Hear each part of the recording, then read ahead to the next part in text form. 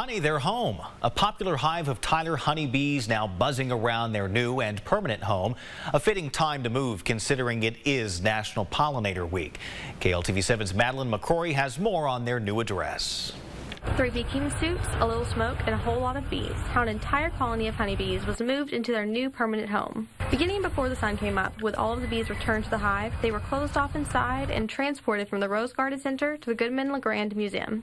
When they arrived, the Honey Badger Trading Company, with the help of a White Oak ag instructor, suit up, light the smoker, and start moving the bees.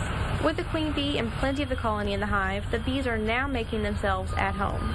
It usually takes about 2 or 3 days for them to get oriented to know where their new home is. Once they do that, they're going to start going out foraging and bringing back nectar and pollen immediately.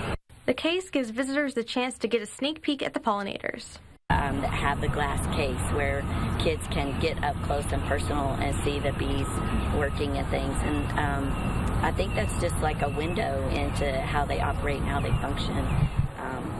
Opens kids' eyes, gets them excited. The move for the Tyler Rose Garden was needed because the chemicals keeping the roses beautiful were not keeping the bees happy.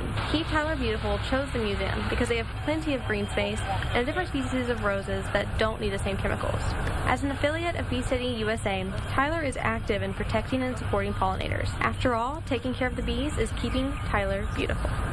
Supporting our bees is very important for the flowers, the beautification of Tyler. Madeline McCrory, KLTV7 News. And the bee celebration continues on June 29th with Bee Day, which will be in the museum's garden, featuring vendors, food trucks, educational booths, and bee workshops.